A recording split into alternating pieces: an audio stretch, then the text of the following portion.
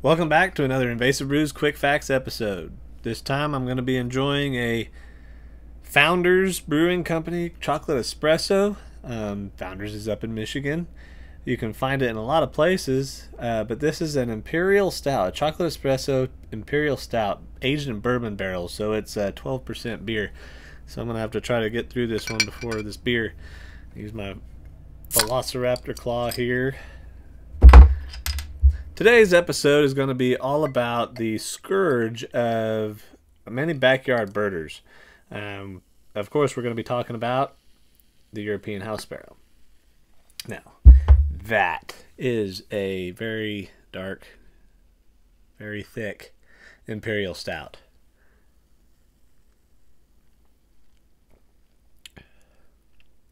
And yet a very good Imperial Stout.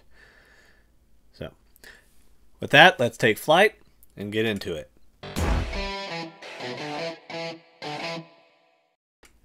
House sparrows are one of the most widespread species here in North America, and they used to not be.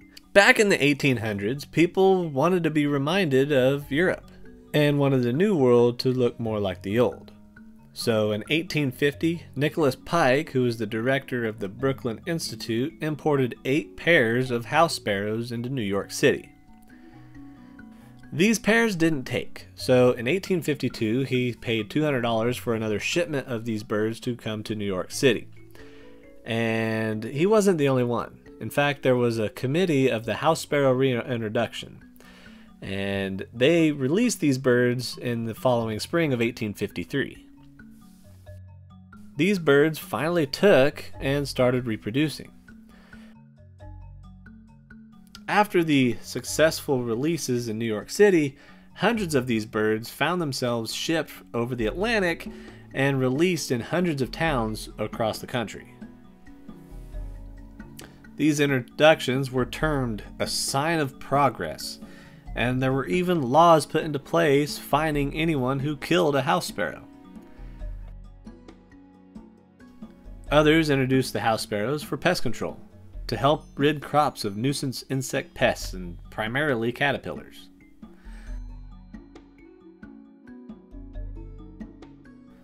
But in the early 1900s, people started to realize what a mistake they had made by reintroducing this species. They started seeing that the native bird species were being affected by this bird and that they really weren't good at pest control. The adults prefer seeds over insect matter. So the laws were then reversed and this species was deemed a pest, the rats of the sky.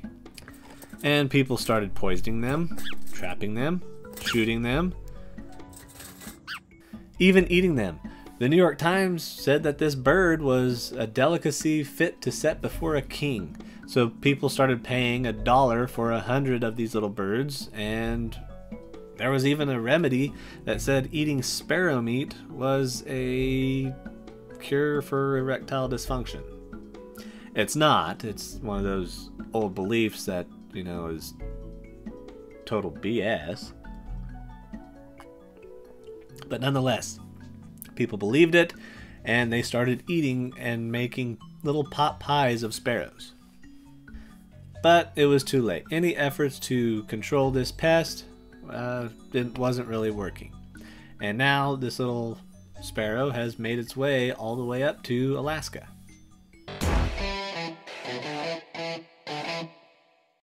These birds are a very successful invasive species. They're able to reproduce 3 to 4 times a year and producing up to 8 eggs per brood. After the eggs are laid, the incubation period is 10 to 14 days. During the fledgling stage, this is when the species consumes the most insect matter. So they really aren't a good pest control method, unlike our natural native birds like the bluebird and barn swallows and purple martins. The average lifespan of these sparrows is about 3 to 5 years, meaning that each female has the potential of rearing 160 fledglings, and the oldest one to be recorded out in the wild was 15 years. This species has been said to be anthrodependent, meaning it depends on human activity in order to survive. There's even been some studies out there that show that their diets has changed. They're one of the few species of birds that can digest starches properly and digest things like bread or tortillas, things that people usually take to parks to feed the ducks, which I highly don't recommend you do that. I'll bring some more information on that some other day. But this is one of the only species that can properly digest those items.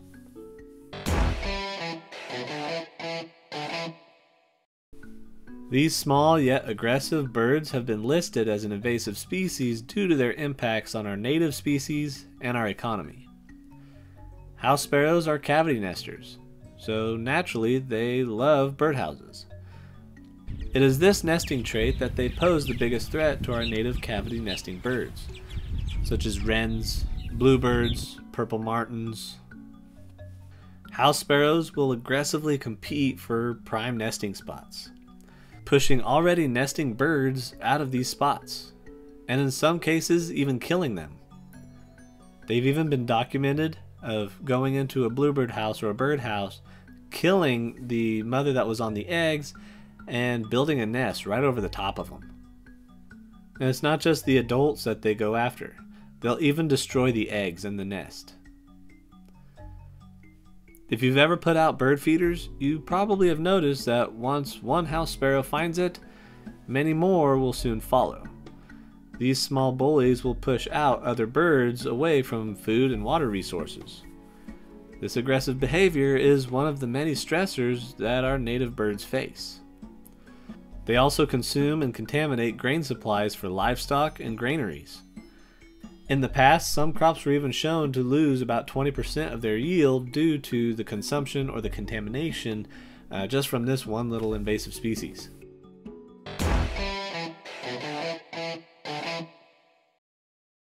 Short of trapping and dispatching like I have in previous videos, which I'll link in the description below, I don't like to kill any animal without finding a use. There are wildlife rehab areas that will take house sparrows as food for injured raptors, so that's usually what I do with the trapped sparrows and starlings that I do. But if you don't want to do that, there are ways to deter house sparrows from coming into your yard. If you have bird houses for bluebirds or purple martins or any other bird, be sure to stay vigilant. If you see sparrows or European starlings for that matter starting to build a nest in one of your houses, go in and remove it.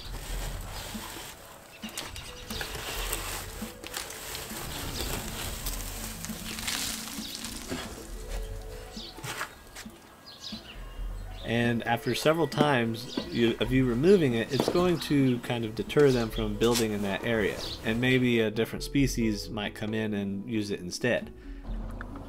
If you have feeders out, you can buy seed that sparrows don't particularly prefer. They prefer millet over other seeds like sunflower, safflower, and thistle. Millet is usually kind of used as a cheaper filler in some of these brands, especially some of the cheaper brands.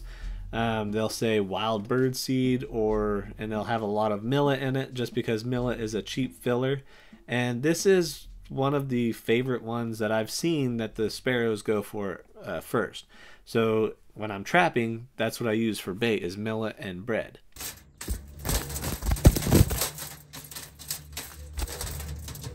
Well, I hope this video has shed some light on one of the most common widespread backyard birds there is here in North America. If it did, I would really appreciate a thumbs up and a subscribe if you haven't already. I try to bring more information on invasive species as I can. And until next time, plant native and drink local.